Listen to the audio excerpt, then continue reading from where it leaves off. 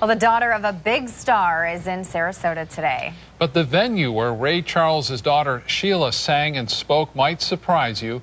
ABC 7's Linda Carson joins us now with more. Linda? Scott, Sheila Raye Charles made her appearance at the Sarasota County Jail. The prisoners came out to hear her because she's Raye Charles' daughter, but they left inspired by the story of her terrible downhill spiral and her miraculous recovery.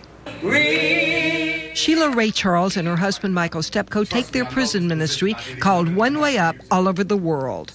We go to prisons, we go to homeless shelters, we go to juvenile detention centers. First, Michael gets the attention of the inmates by telling them he's been just where they are now. I served time in Ohio. I served time for counterfeiting securities was my federal case, and my state case is I had guns. Then Sheila tells her story.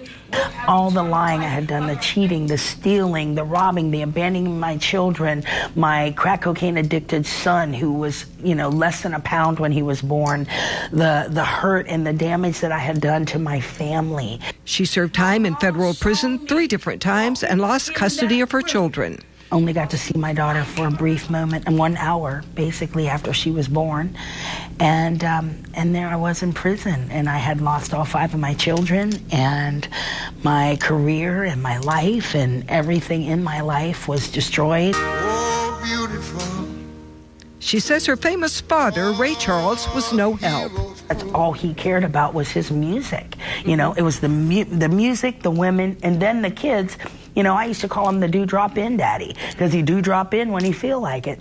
The women applauded, laughed, and sometimes sobbed because her story was so similar to theirs. She told them she hit rock bottom in that prison cell, and that's when she turned her life around. It was the hurt that drove me to call out to God. Today, clean and sober, Sheila Raye Charles has dedicated her life to helping others. With God using me to go back into the prisons, to go back into recovery groups where the need is. And as she ended, the prisoners spontaneously gathered around her and joined hands in prayer.